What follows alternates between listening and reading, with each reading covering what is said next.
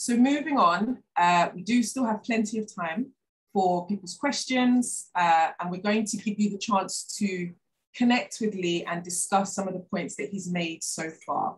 So all I ask is that you please keep your questions brief and succinct. Just raise your virtual hand using the Zoom features in your menu, and I'll then call on you to come off mute and then speak to our guest. So we're going to take questions in groups of about 3 to start with. So if you have a question, you just raise your hand and then we can take it from there. So does anyone, because there was a lot going on in the chat earlier, does anyone have a question for Lee? And then I can ask you to come off mute. Nobody at the moment?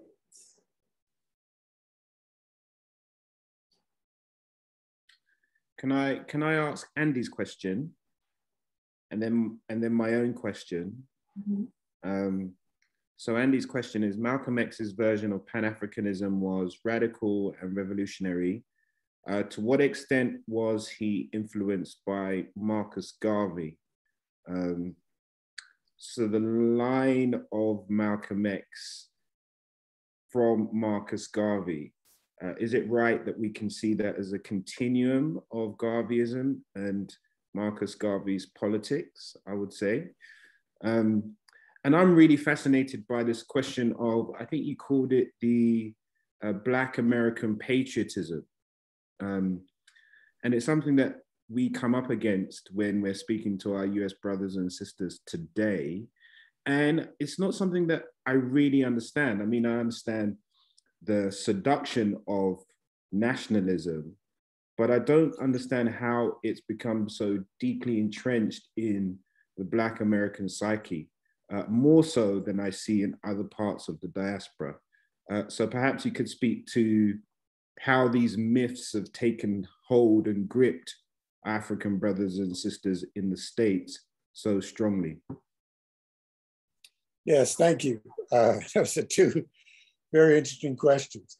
The Garvey connection, not only through Malcolm's own family, of course, his father and mother were committed Garveyites, but the Garvey movement itself was the continuation of the debate among African Americans about the debate, partly realistic, partly psychological, about whether to immigrate or to stay.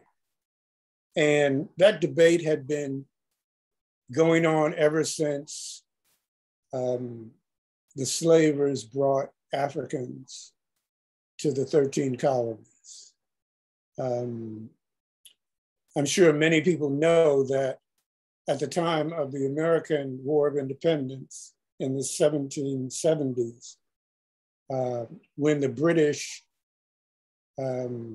loyalists among the colonists escaped under the protection of the British forces, thousands of Africans and African Americans went with them. And their saga is complex, largely tragic, but thousands left. They said, you know, all that talk about freedom and the rights of man was nonsense. And there had been all through the history of people of African descent in what became the United States, there had been that strain of argument that we don't belong here, we should go. Martin Delany and the formation of a kind of cohesive Black nationalist sentiment in the 1860s, 1870s, made that argument about immigration, about leaving the United States. And the Garvey movement picked that up. They rapidly saw then that, mass immigration was not practical. Psychological immigration was the fallback response. And, many Garveyites psychologically gave up their American citizenship. But Black people have always wrestled with the question of where are you going to go, right? Where are you going to go? But on the other side of that, Black people's commitment to, again, what I said was the idea of tolerance and equality in a multiracial society. And American society from colonial times was always multiracial. Part of the American myth is that, you had the colonists, the British settlers, then you had Black people. But no, you had the colonists, the British settlers, you had Native Americans, you had the enslaved Black people, and you had the free Black people, you had the French, you had the Spanish. Right? This was a multiracial society from the very beginning. But Black people's commitment to the ideal was so powerful, in part because, as some people have said, Black people are the only Americans who were created in America. We are African Americans, right? And we were here before the Mayflower, almost, right? We were here before the Mayflower. We were here before all of these Johnny-come-lately white ethnic groups. That's hard to give up, especially because people fought to achieve the goal for so long. So the Black American patriotism thing is, it is what it is. Now, for the rest of you, I told Nigel that I don't believe in, I'm not a devotee of the Black American patriotism thing, though I celebrate it. For me, I don't pledge allegiance. And I haven't since I was 13 years old, but I celebrate it because the Black American patriotism thing is, I think, for the mass of Black Americans, a way of saying, this is our country too, and we're not surrendering, right? And there you have it.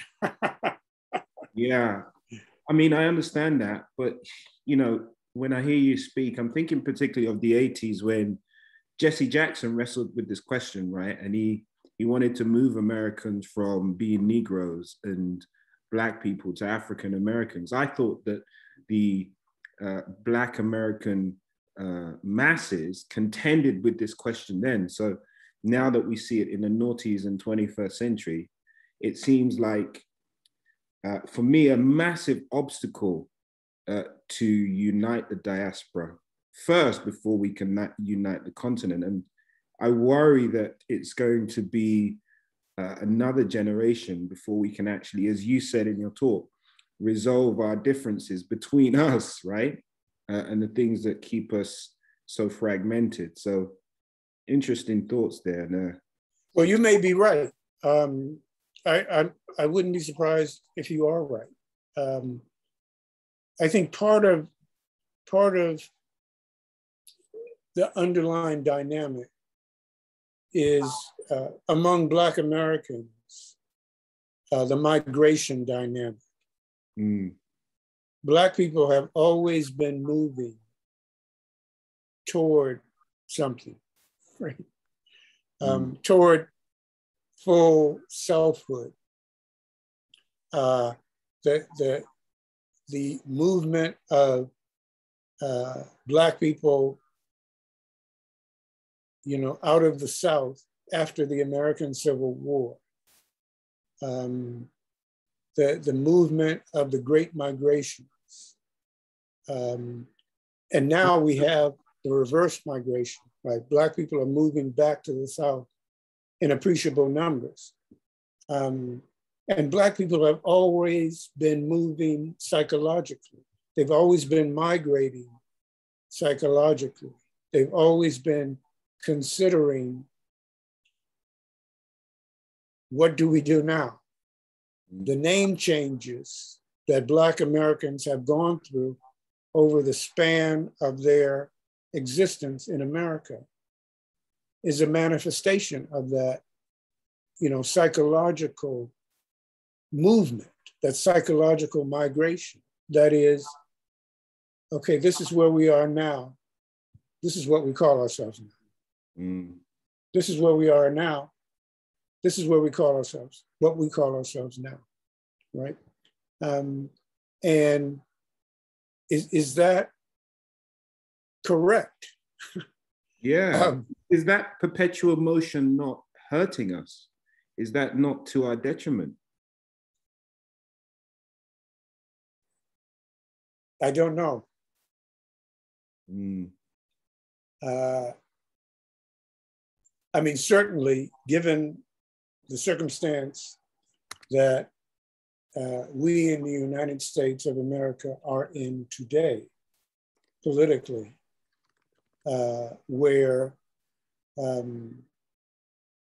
you know, the Voting Rights Act of 1965 has been virtually dismantled, where we have a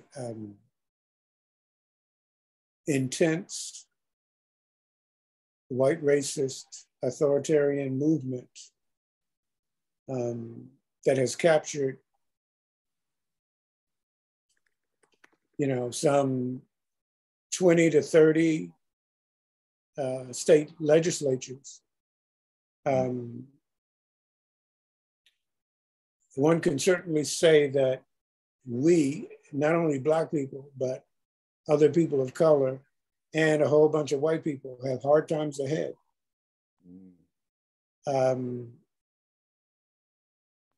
You know, even that future is cloudy. Right. That future is immediately cloudy. And the long-term consequences are cloudy. Right. So what that means for Black Americans' allegiance to their Black American patriotism, again, may be open for question. Right. Thank you. We've got a question here from PK. PK, do you want to come off mute and you can ask your question? Thank you so much, Professor Daniels, for a wonderful, wonderful conversation and looking at the significance of this later stage of Malcolm X's life. I wanted to ask two questions, if possible. The first I wanted to ask is, just from the way you spoke, I think you perhaps value this sort of the last few years of Malcolm X's life for perhaps his rejection of some of the rhetoric of his earlier days and maybe the violence that might have characterized or that might have been inherent in some of that rhetoric. So I wanted to just ask what your views were about the place of violence in liberation and the place of violence, particularly in Pan-African iterations of liberation movements. And maybe if you can touch upon whether you have the same sort of view when we're thinking of sort of Fanon and his embracing of an aspect of violence? That's my first question. The second question I wanted to ask is if you could give us your views about the place of multiplicity within Pan-African discourse. So I don't know if it's unique to, obviously we're all here because we're interested in this type of discourse, but there seems to be a discomfort in the evolution of thinkers, or the ideas that thinkers can inhabit different positions at different times. I'm reading quite widely, quite a lot about Blyden at the moment, and this kind of fascination with his transformation from his early work, which was embracing of colonial ideas, and his later work in that embraced more the African personality. So if you could just give us your thoughts about multiplicity, about transformation within of thinkers, and should or does Pan-Africanism embrace that enough? Is it a problem for people to inhabit multiple spaces in the course of a lifetime, or even on different points? I hope those two make sense. Yes, thank you. In terms of violence, I think violence can be a strategic pursuit in other places. It wouldn't have worked in the United States, in part because there were too few Black people and there were too many white people. First, there were too many Black people who did not believe that violence would work. Second, and there were too many white people who would have been perfectly happy to use all the violence they could against Black people everywhere. So the kind of, there are two kinds of violence. One is the romantic notions of violence, and the other is the kind of nihilistic notions of violence. So the romantic notions of violence for the United States, not necessarily for elsewhere, but the romantic notions of violence for the United States were the kind of, we're going to stage a kind of, Che Guevara movement here and overthrow the MFs and, take over the country and establish a Black homeland and, all that kind of stuff. That would have gone nowhere for the reasons I stated. The other kind of violence, which was the nihilistic violence, would also have gone nowhere, but it could have been applied. And so the nihilistic violence, to me, an example of the nihilistic violence was the Troubles in Northern Ireland.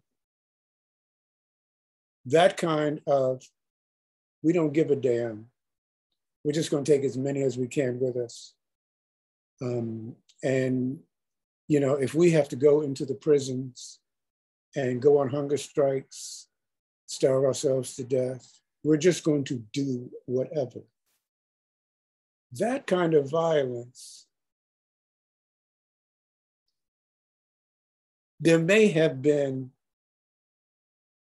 a possibility for that kind of violence, which is to say, if one considers what would have happened if the great Civil Rights Acts of the mid-1960s, the Civil Rights Act and the Voting Rights Act, had not been passed. What would have happened in the United States while the United States was trying to prosecute the war in Vietnam? What would have happened? Because, in my view, the Voting Rights Act of 1965 was essentially the end of the Civil Rights Movement in a way.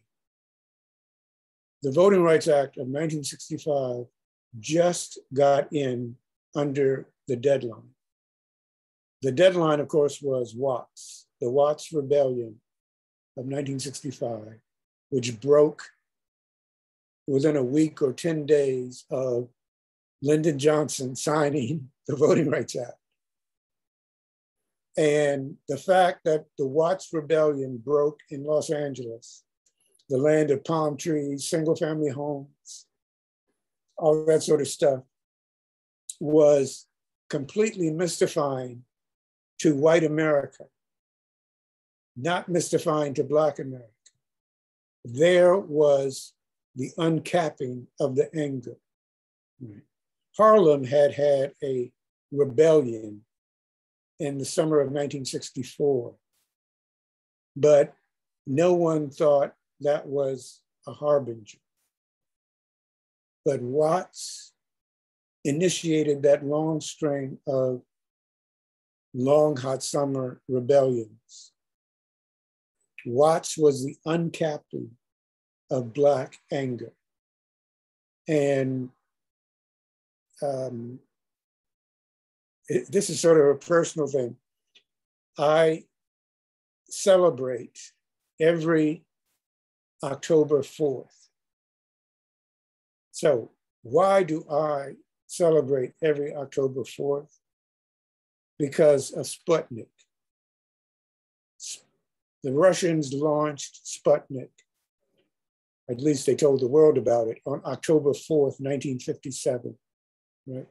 A month after the Little Rock school desegregation crisis here in the United States. So if you look at from Sputnik, 1957, to the Voting Rights Act, 1965, what happened in between those 2 points? The first thing that happened after Sputnik was the United States, which is to say white America, got scared.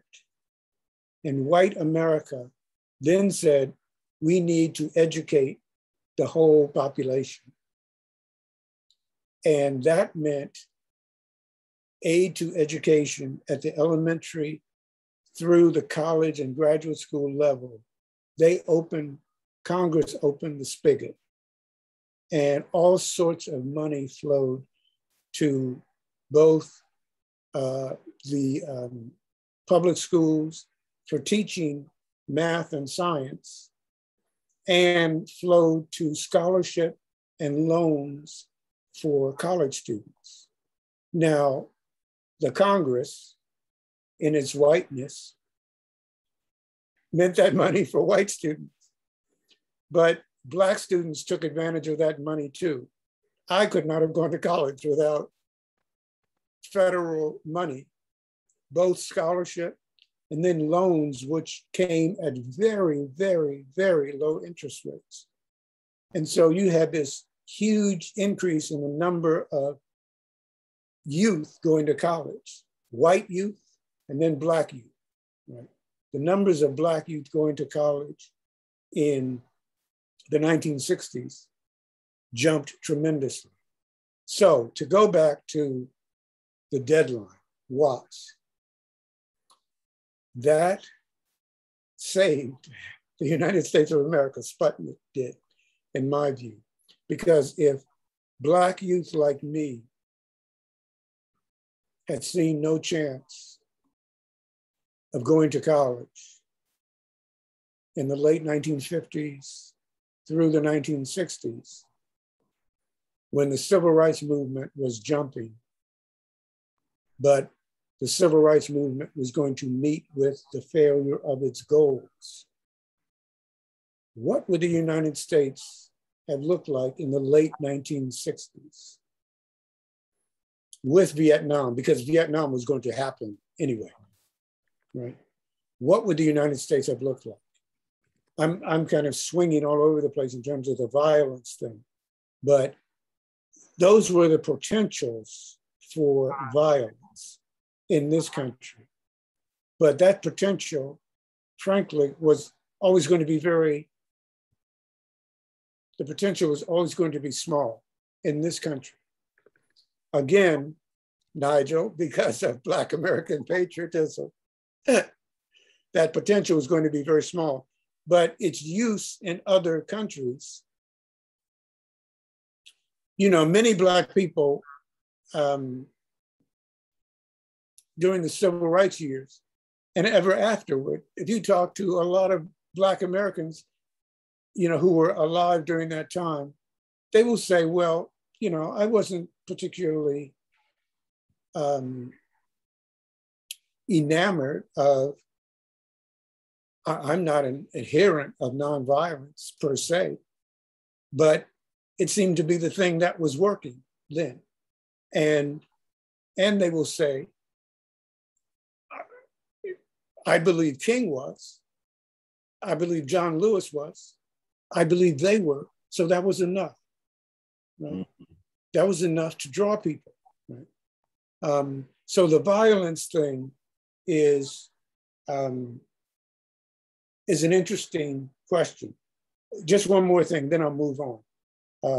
In the South, and several people have written books about this, beneath the level of the civil rights movement, there were the Black Southerners who were kind of a backstop to the movement, which is to say, there was a group called the Deacons for Self-Defense in Louisiana.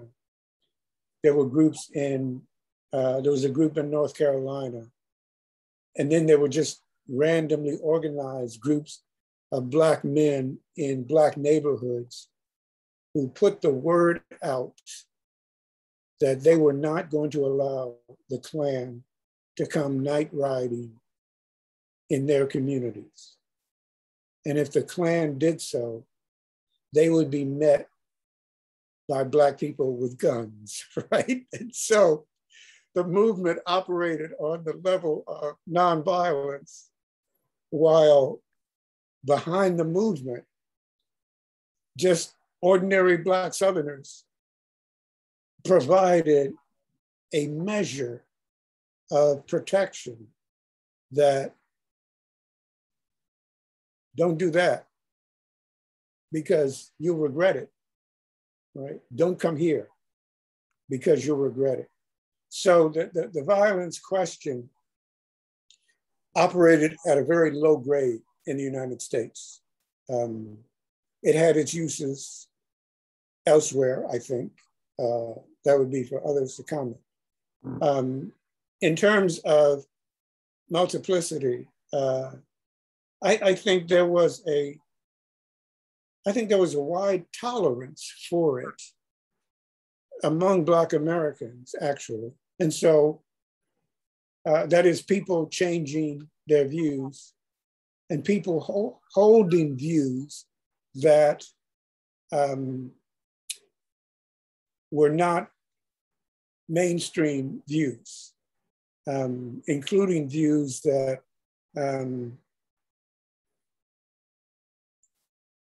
white people construed as anti-white, right? So if you know what happened to Paul Robeson, right? Paul Robeson was always honored among Black people. If you know how Du Bois changed his views over time, of course, Du Bois was a controversial figure when he was alive for many reasons.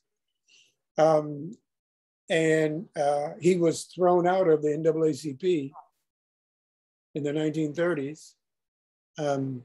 But Du Bois was still always honored by Black people in this country. Du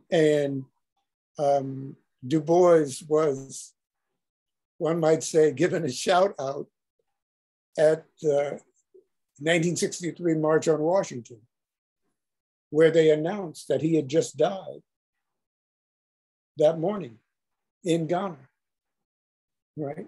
At the very beginning of the March on Washington, they announced that Du Bois had just died. But so if you look at Du Bois's life and again, the twisting and turning he took to try to find a way, and then coming to the conclusion that no, it's not going to happen. Du Bois stands as a powerful model to Black Americans about that. That is, Du Bois Du Bois' life says, if you live long enough, you'll see what I saw. Mm-hmm. Right? So, you know, what Malcolm would have said about his changing views had he lived would have been damned interesting. Right? That would have been extraordinary to have Malcolm there explaining what he meant, what he now meant, why he had changed. As King moved leftward, you can say King moved leftward, or simply King revealed more of his leftist views that had always been there, right? But if you know of the Cornel West book, the book that Cornel West put together called The Radical King, where he talks about and publishes several of King's more radical speeches, right? To show, in Cornell's view, that King was always radical, right? And that he was revealing, explaining, articulating more of his leftist views, because he saw how deep and pervasive the racism was. Again, to go back to Black American patriotism, it has been extraordinarily difficult for Black Americans for all the rhetoric, to understand how deep, how structurally deep the racism goes. Despite all that we know, it's been, every time you read something further about the structure of racism, you know, you're left with, damn, what a betrayal, right? So the coming to that has largely been the stuff of, you know, activists and intellectuals. Even though the broad knowledge of the structure of racism in the United States is widely spread among Black people. But it's a hard thing to contemplate. It's a hard thing to contemplate, again, because of the nature of this country, the nature of the American project, and the pervasiveness of the myths. You look at critical race theory, right? And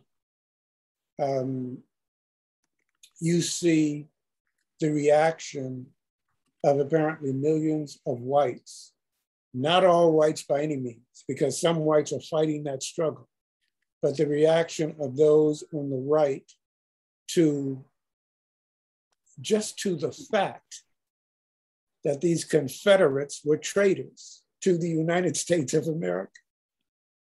And they cannot accept even that, let alone that George Washington was a slaveholder and a mean slaveholder, that Thomas Jefferson was a slaveholder, that Patrick Henry, the founders of the country, Patrick Henry, who said, "Give me liberty or give me death," also said in a letter to a Quaker abolitionist that he wished, I'm paraphrasing, he wished he could give up slavery, but it's so hard for the convenience of it.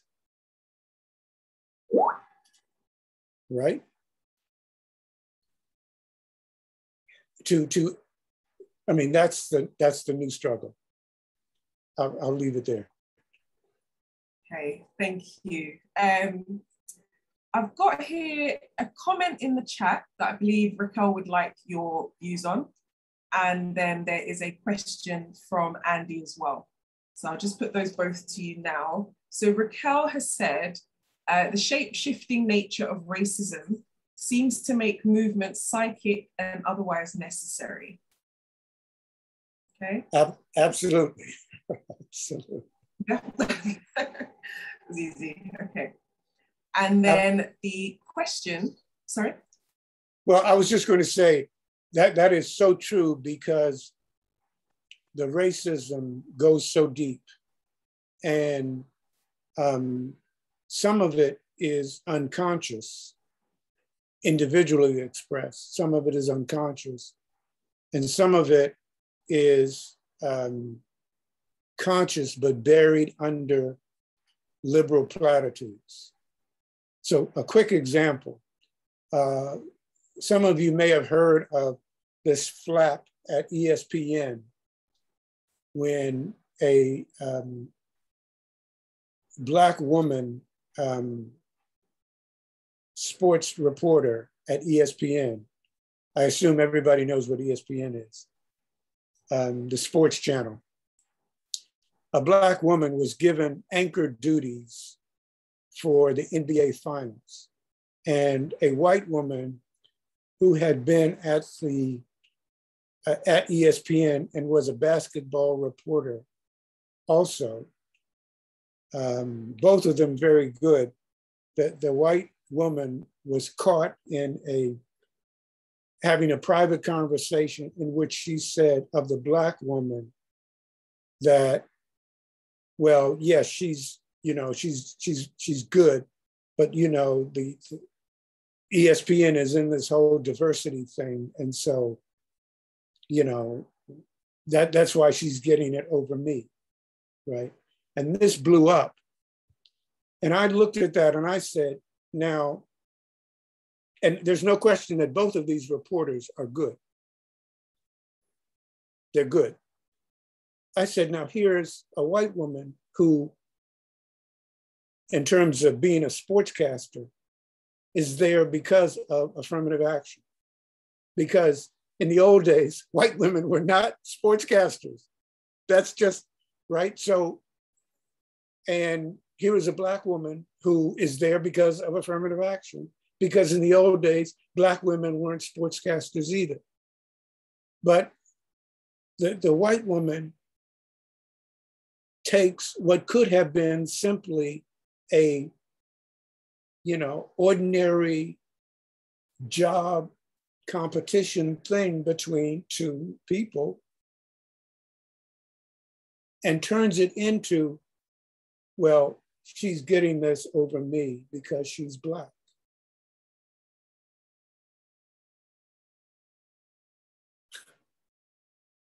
And I wanted to shout, how do you think you got your job? You got your job the same way she got her job. Because it's not a white man's world on ESPN anymore. So why do you have to bring the race thing in it, right? There's that level of racism. Okay. And sorry, the next question was? Yes, so next question is from Andy. Just bear in mind as well, we've got about 5 minutes left. So he says, Malcom X was deeply committed to Sunni Islam, while at the same time, deeply invested in revolutionary Black nationalism linked to radical socialism. How was he able to marry the religious with the secular? So was Sunni Islam deemed to be closer to Black power ideology than Christianity for Malcom X? It's a big question there. I am not sure. I don't know the answer to that.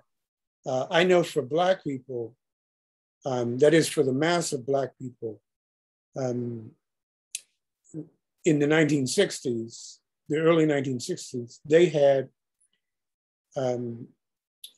Islam was opaque to them. They knew that the Black Muslim ideology was not true Islam, but they didn't know what true Islam was. And they did not have a understanding of the different sects of Islam. And so while they were used to the religious pageantry of Christianity, both white Christianity and Black Christianity, they were not used to the pageantry and the explanations for the pageantry of Islam. And I think there was probably a suspicion of it, of what Islam was in general, because they had never been exposed to it. It had never been explained to them. The pervading cast of American society was, okay, Christianity is it. Okay, Judaism is it. The rest of that stuff, no. Buddhism, no. Whatever, all that other stuff that the rest of the world practices, no. It's just Christian, it's just the Judeo-Christian ethic. And everything else is, well, polite American society wouldn't say it, but impolite American society, all that other stuff is illegitimate, right? So again, how Malcolm was going to explain his view that Islam had a role to play in the liberation of Black Americans was going to be a big challenge. It was going to be an enormous challenge, given what religion meant to Black people then. Everybody Black went to church. Religion, church attendance has been declining ever since the 1960s. But in the 1960s, everybody went to church, right? It was a cultural anchor. And so, Black Protestantism was king. And the various sects, it's probably too strong a word, but the various denominations of Black Protestantism were king. So how Malcolm was going to organize a movement that had a significant Islamic input is another one of those open questions.